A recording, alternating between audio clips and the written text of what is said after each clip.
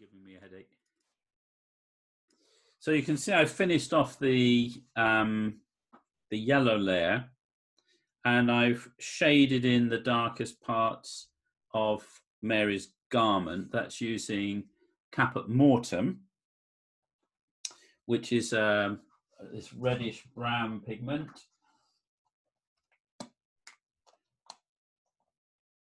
That's that there, called Caput Mortem, sort of like the color of dried blood, with a little black in it just to deepen it. And then I've used some lapis lazuli with a little black in it for the blue parts. Again, just touching the darkest parts. Finished bringing up the hand, and put some basic lines in for these garments.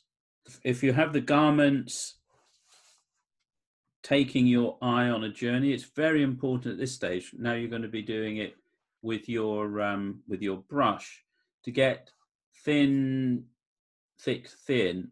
A substitute for Caput Mortem, well, you can always mix a sort of red ochre with some blue, some ultramarine, and maybe a little black to try and get a sort of dark purpley color. You can use, thank you. You can use ultramarine as a substitute for lapis, but it's a synthetic pigment, so you need to put a bit of yellow ochre into it to knock it back. So now I'm going to continue with the face, and I'm going to begin with mixing up some white. This is zinc white. It's in a honey jar because it came in a big packet. So this is zinc white, not titanium. I do use titanium sometimes, but zinc white is more gentle. And it mixes in a more subtle way with other pigments. So now white is one of those pigments that seems to get into everything. So I try to use a separate one. Gentle Hue, Gentle Cover. So Gentle Hue, if you use titanium, it's very opaque and really quite solid. So it's very aggressive as a color. So put a bit more egg into here. And we're going to need the white for lightening the skin tones, and also for oh, you've been looking at Nelson's video about zinc. That's for oil paint. That's why you've got to be really careful not to get yourself all confused. With tempera, I've not seen any negative effects.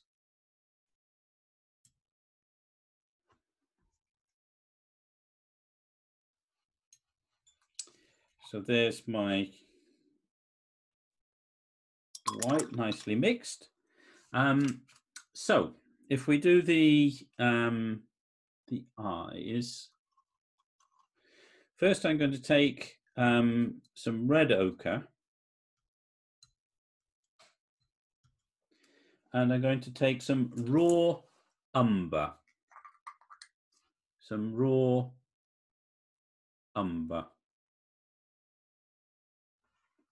I'm just going to take a little bit of it and mix it into the red so that you've got a sort of nutty color.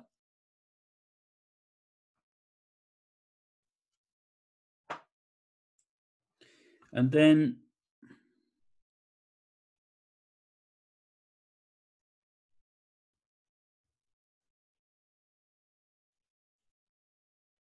just putting in the iris.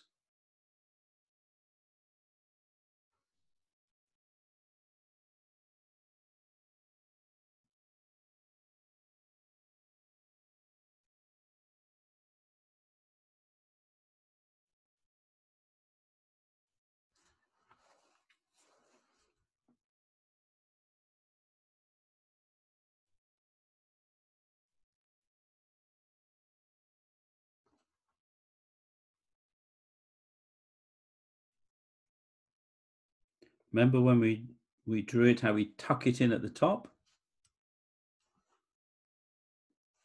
And I've just left the center where the pupil will go. Now I'm going to take some zinc white and I'm just going to put some raw umber into that. It's going to make this sort of grey color. We don't need very much of it, so. And this is going to be for round the iris.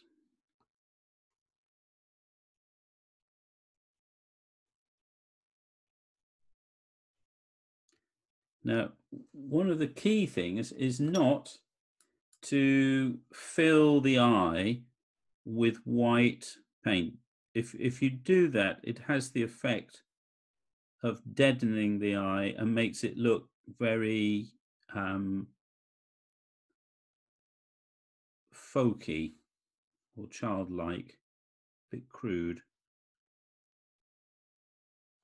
So you see where I've put the white, this raw umber and white mix is sort of from about here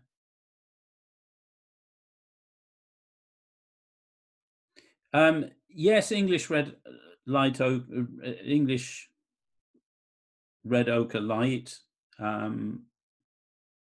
or you can use any red really. It's a question of just mixing it with the right amount of raw umber to create the right shade. And I'm just going over a second time, more on this side and not on the other, because if it's lighter on this side, it makes the eye look in that direction. So I need to do the same thing over here. Go all the way around first time.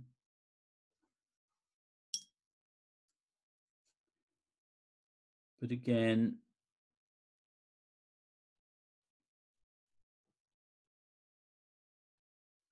more on this side. And don't make it white, just this sort of pale grey.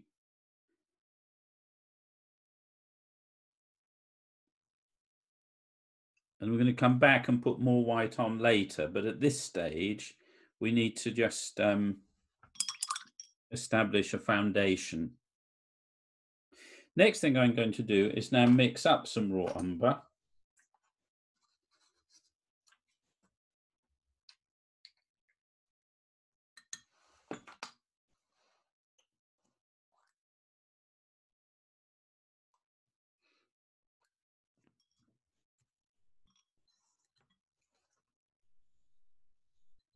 And we're going to use the raw umber for the darkest lines. So for example, the eyebrows, the eyelash, the shadows in the nostrils, and at the ends of the mouth. So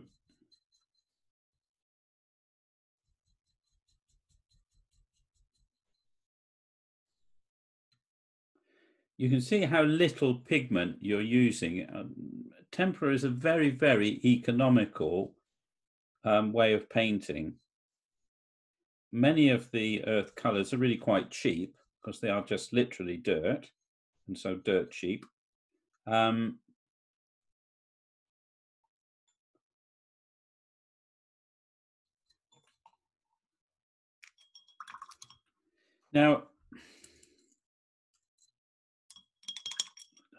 I'm going to use this one. I'm going to use a 2.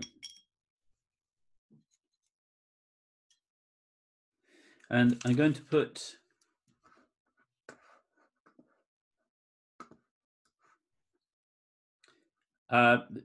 because if you try to do water gilding once you've got your painting on, then you end up ruining your painting because the gold will stick onto the paint, and the fluid quite often will damage the paint as well.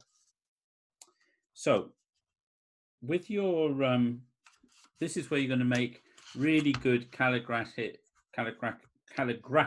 lines. So where's my cloth?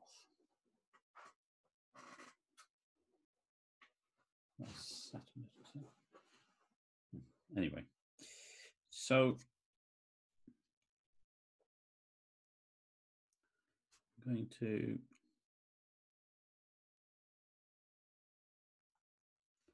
thin, thick, thin line. Do it once, and then I'm going to repeat it, but not quite so far along. So instead of starting there, I'm now going to start here.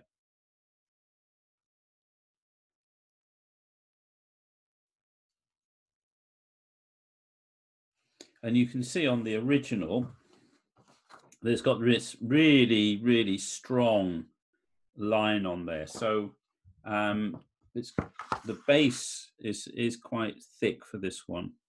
You see how big that is. And then I'm going to use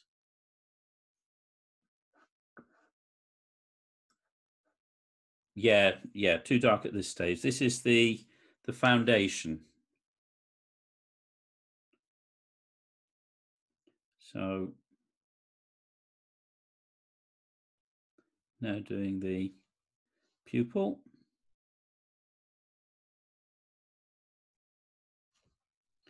And then here,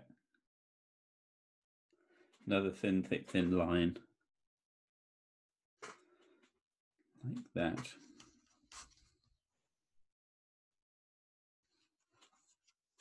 And then the nostril, just a little thin, thick, thin line going under the nostril like that. And you see how now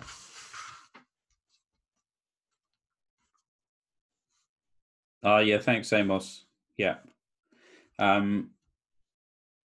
So now you see how that shadow has just made the nose pop, and then the corner of the mouth there, you see the effect that that's having. Do it at the other end, and in there, and in there. So you see it's beginning to give the mouth extra expression. Now, for the eyebrows, thin, thick, thick, thin.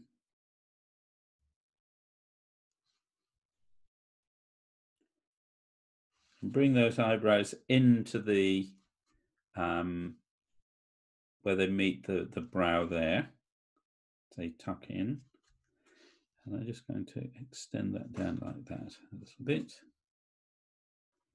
Now, this isn't the final look. What we're doing is creating foundations that things build one on top of the other. And if you try and rush it by missing out these foundation stages, your icon will lose all its subtlety and gentleness and radiance. So don't rush to get to the end. It would be much better to take your time and make sure you build these things up step by step. So now that face is beginning to look. So I'm now going to go back to the skin areas, and I'm going to take some yellow ochre.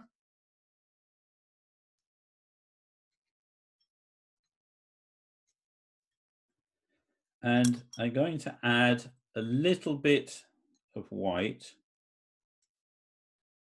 like that. Now, that is much too white, so I'm now going to put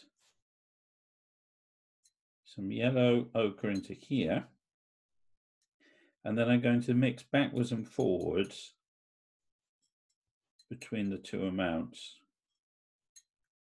So this one is slightly darker and this one is slightly lighter, and you can see that. Might just put a bit more yellow into here. A mistake that a lot of people make is that they make the white too quickly, and so you end up with this ghost-like effect. Question here, when you say thin, thick, thick, thin, whilst painting the eyebrows, are you referring to the brush handling? Yes, I'm talking to the stroke, that it's thin and then thick. Calligraphic lines are very, very, very important for giving iconography this elegance, but at the same time, this asceticism. Next question, how many layers of yellow ochre have you put to achieve such a smooth image? I've probably given that about 3 complete coverings, as it were, but I've put more where it's lightest, which is giving a slight modeling. Now I'm going to my darker of the 2 highlights, and I'm just going to check how light this is going to be. So the nose is a good place to start because that's one of the very brightest parts. So if it's too bright, it's not going to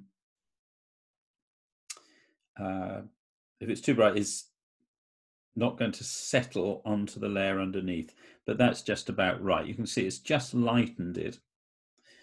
This is the Italian gold ochre light that I'm using. It's a form of yellow ochre. So take the right one. So now I'm going to go back.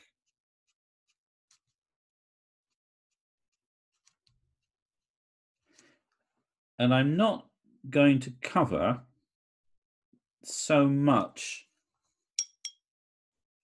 as I covered with just the yellow ochre, but it's exactly the same principles.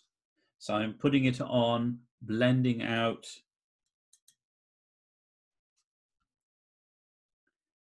So if we look at the lips, all sort of comes up to a brighter point here. That.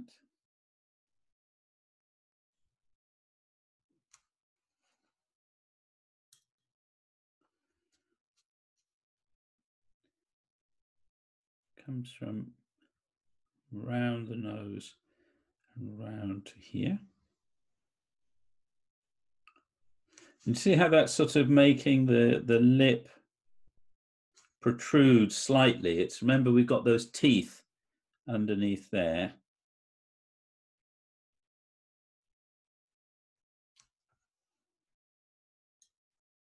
And I've got my example here, so I'm not just making this up, I've got it in front of me.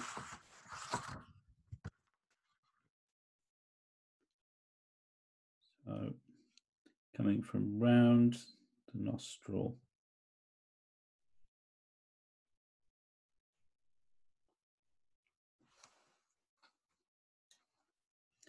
And this bottom lip, really important. Bring that where it's coming forward at the bottom.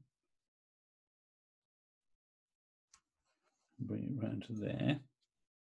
And then bring that lighter area down, but not all the way covering all the yellow. Let the yellow blend through to that darker patch there.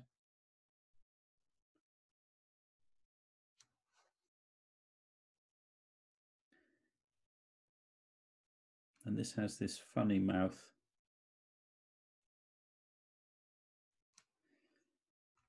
So I'm not covering all of that. You can see where that proplasmos is still showing there.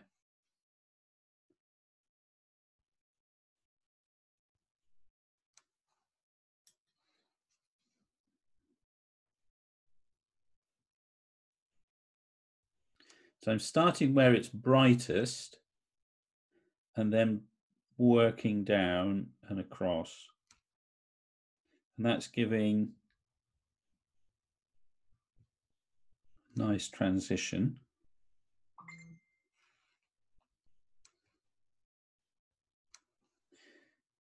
Take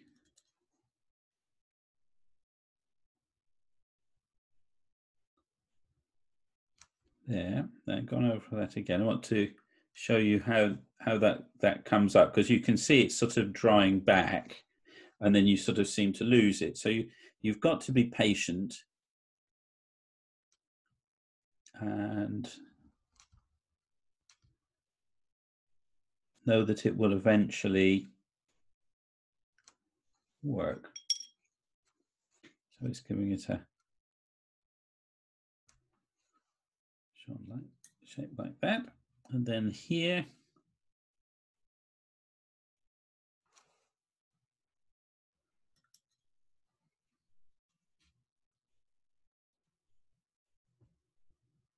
build that up and then just blend it onto the side of the nose.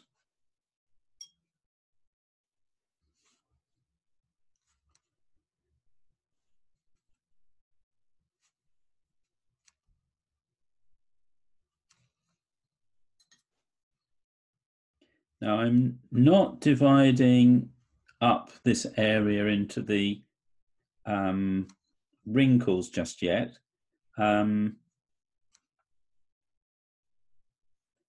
That's going to come at the next layer, which will be with more white.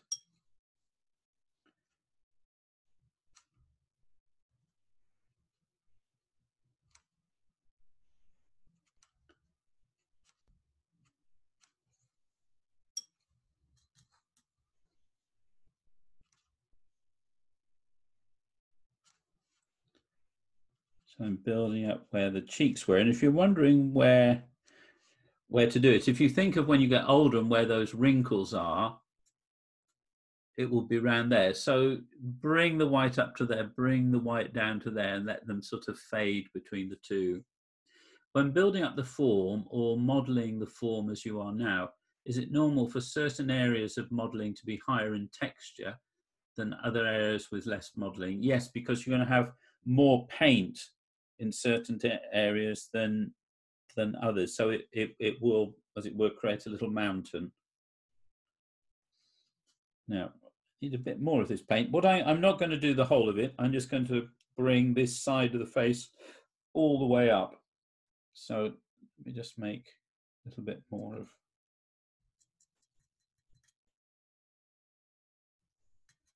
this paint.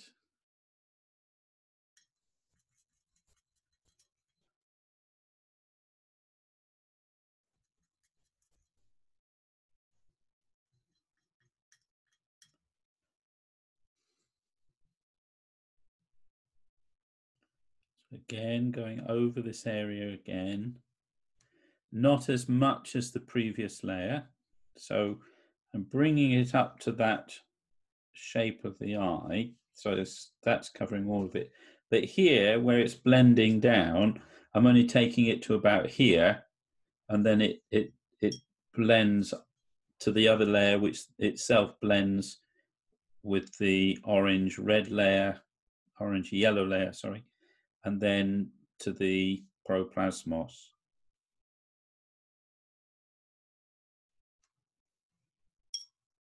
So as you're thinking about, well, where do I put this paint? Think of the face in nature and what's underneath. So you know that the chin's going to protrude forward, so that's going to be in the light, and underneath the lip will be in the darkness. So it will have less. Right, I'm going to move to the next white now. Next white. Sorry, no, I'm not. I need to do that eye. So with the eyelid, it's two strokes, a thin, thick, thin at the bottom, and a thin, thick across the top like that. So you can just see that there is two lines there. And then, for a minute, this lower lid,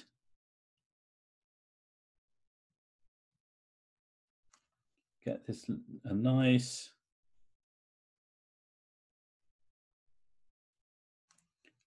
elegant, precise line there, like that. And this is like light is flowing out of the eye. So eventually this will be the brightest area of the whole icon. So the eye, it's almost like light is filling up inside the eye and then cascading over. Nice precise shape there.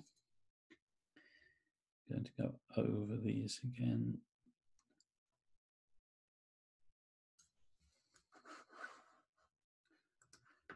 "10 minutes left, so I better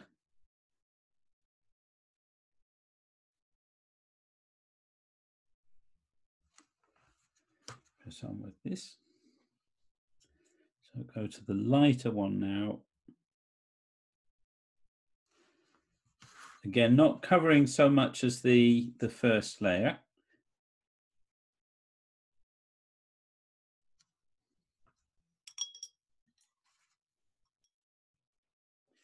So let's do this cheek. So put the paint on where it's brightest, like that. Dampen your brush,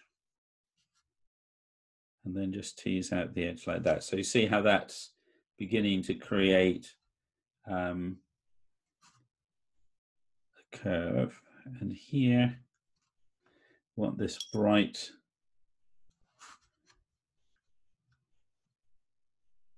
So put it on where it's brightest.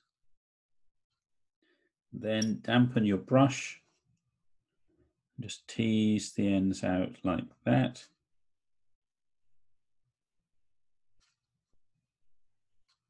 Especially onto the side of the nose like that. So you see now we're beginning to get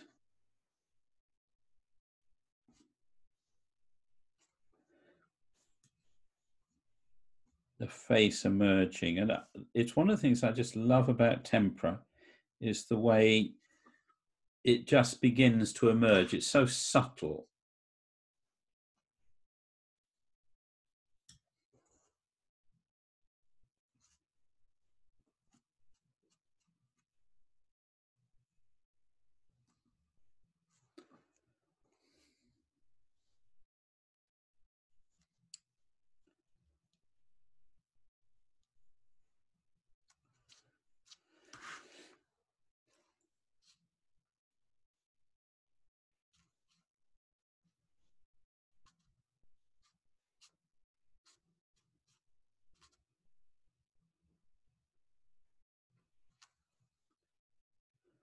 Now I will work on this before the next session, I hope, and be able to have covered all of the, what size press? I keep moving. This is a 2 and this is a 1. So I'm going backwards and forwards between the 2. Build that up.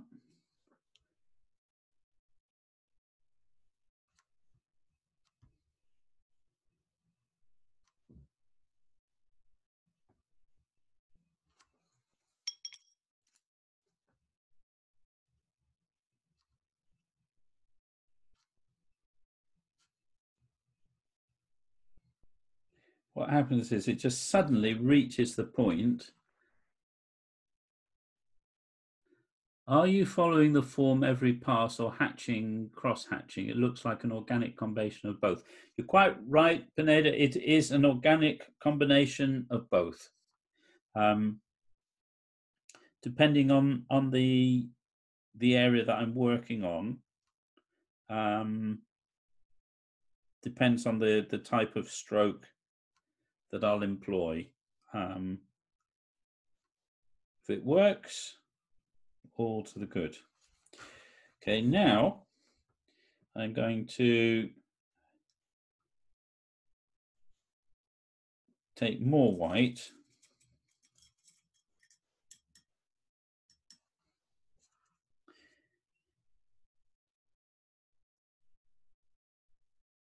And now I'm conscious of the shapes that I'm going to lie on the top of there.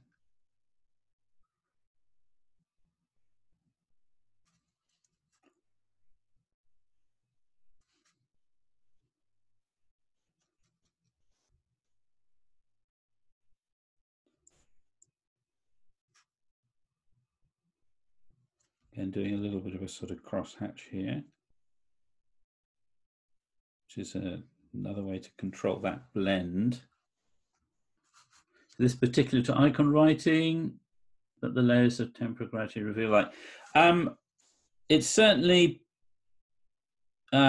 intrinsic to iconography, but it's also, I think, part of the the innate quality of tempera, that it enables translucencies and works through these very thin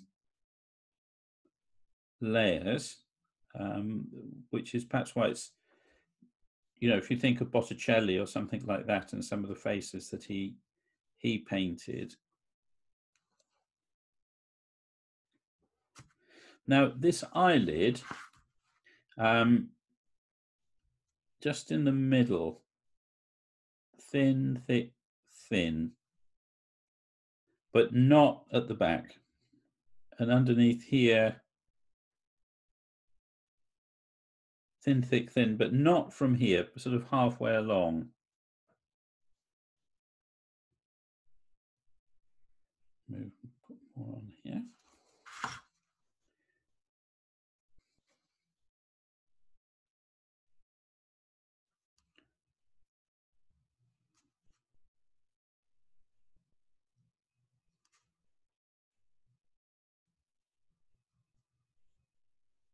And laying the foundation now for the highlights that we'll end up putting there.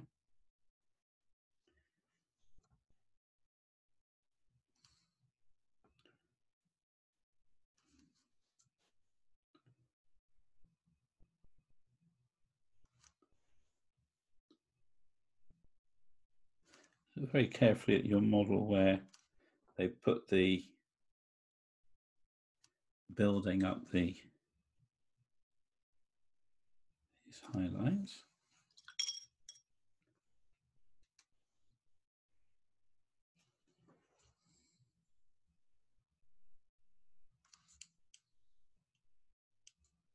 And then you add some more white and build it up to the next stage. Now we're going to run out of time, both now and also in terms of like the amount that I can demonstrate for this course, because we just have tomorrow and that's the end of the 5 days. It's gone quickly.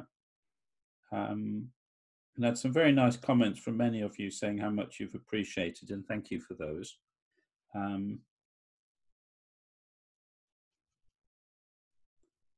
So I'm thinking that I might do another course soon. Oh, great. Thanks, Royce.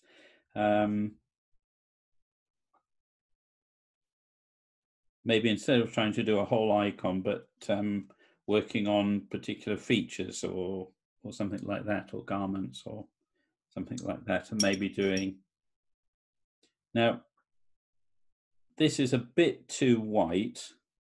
See how white that is. So what you can do, I'm going to do this in less than a minute, is just go back to my yellow ochre and do a wash.